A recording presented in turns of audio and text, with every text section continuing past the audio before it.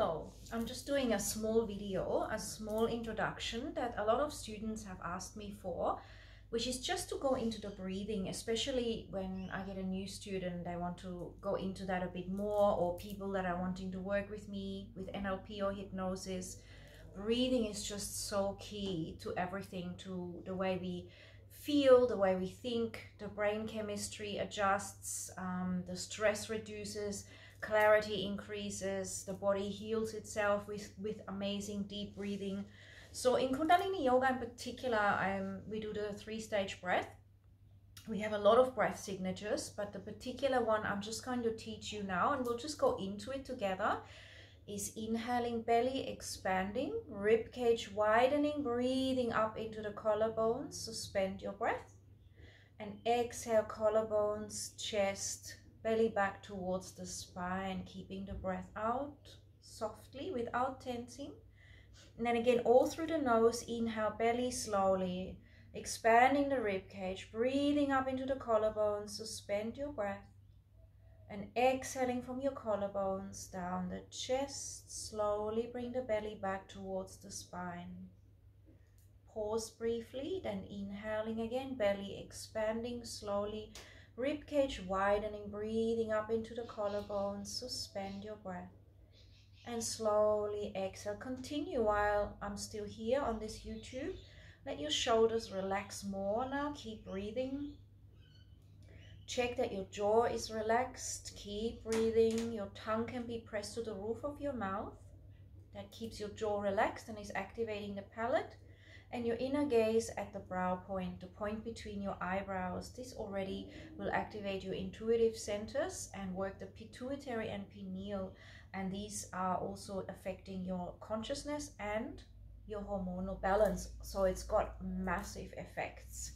So keep breathing this way. And remember, the belly moves out on the inhale, yes, and contracts back on the exhale. And just no matter what's going on around us, just in the neighbors are playing funny music, my kids are coming and going, but just being able to even practice this when there's lots going on, noises, sounds, you can tell yourself that the sounds will only help me to go deeper. And if you have to look up for something, look up and come back to the breathing.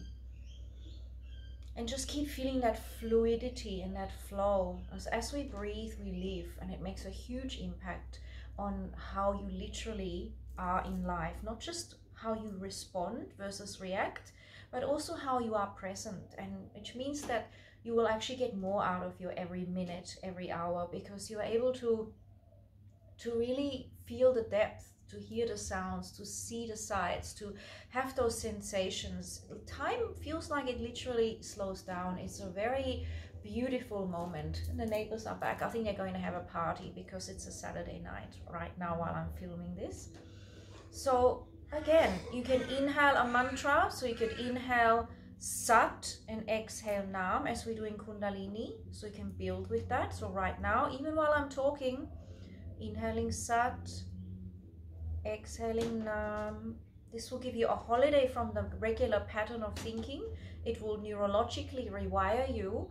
And on top of that, Sat Nam is high frequency mantra, so it will help you to align with your truth, which is of course where the satisfaction in life is, your truth, your Sat Nam. So I will explain that in another YouTube, because right now that's not the focus, but there is a deep meaning behind that. And you can use any mantra you like. You can inhale peace and serenity, and you can exhale stress if you want to look at the exhale as an emptying out. And you can really be very playful with that. You can inhale colors like a bright pink, and as you exhale you can feel that you are exhaling out any darkness, any heaviness. And so it will be, because your mind is very powerful, and the unseen is more powerful than the seen.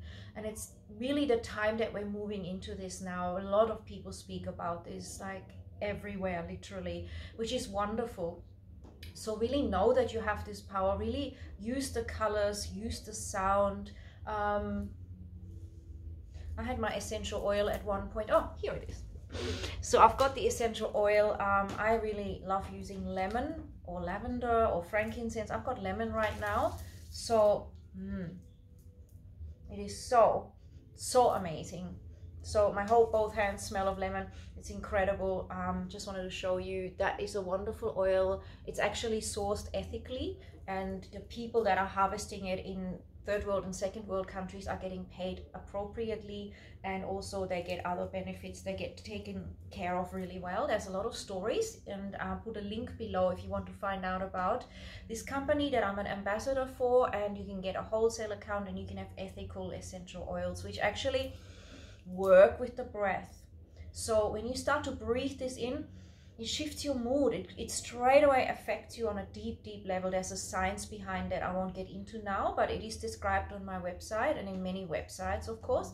And it's an instant effect. Sometimes you might feel like you want an instant effect. So you might breathe in the lemon, or you might breathe in peppermint if you're into that, or lavender, and they change your mood, and they also release heavy energies, and the same pattern of thinking can't coexist when you have a certain smell.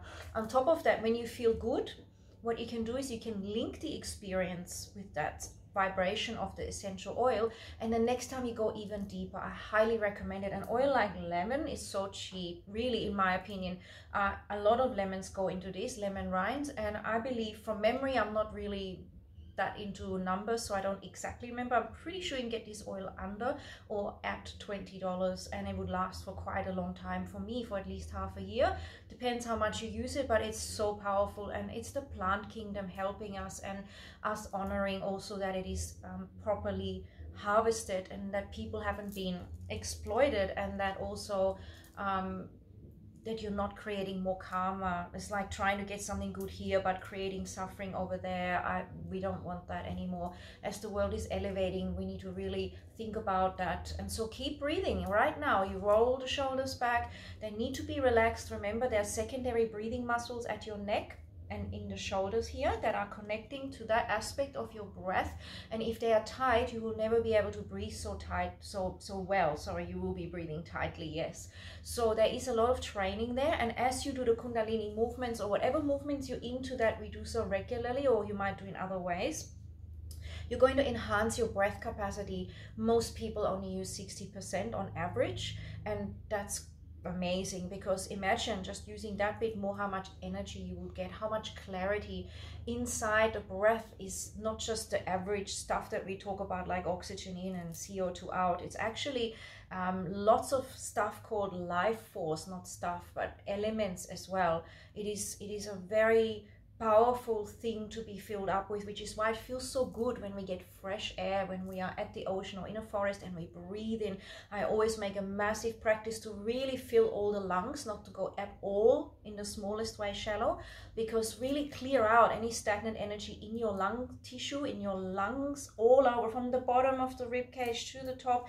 Really get into the rib cage, the sides, really open that up and get those benefits. They will shift stagnant energy. They will enliven you. The body can heal itself. Your blood quality will be improved. So I hope you enjoy this. Remember, you can also count. This is currently just a basic example of a 3-stage breath. So inhaling belly, chest, collarbones. Hold, exhale, collarbones, chest, belly back towards the spine. The more you slow it down, the more powerful it will be to shift you into an expanded consciousness and deep peace and healing. You can actually slow this down by counting. So there's one breath that I often teach, which is the square breath. Inhale for a count of 4, hold for a count of 4, exhale for a count of 4, and then hold for a count of 4. And if you keep doing that pattern, keeping your face soft, your lips relaxed, your shoulders rolled down, palms nice and open, or a particular mudra that you enjoy, you're going to go even further. And then you can increase that, of course, on 5, 5, 5, 5, 6, blah, blah, blah. You can really continue. And there's a lot of different signatures we can choose from.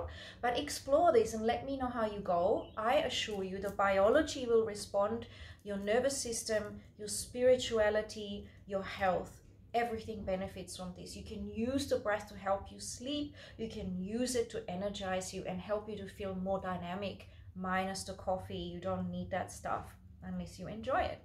So enjoy and let me know what you think. Subscribe if you want to have more YouTubes like this.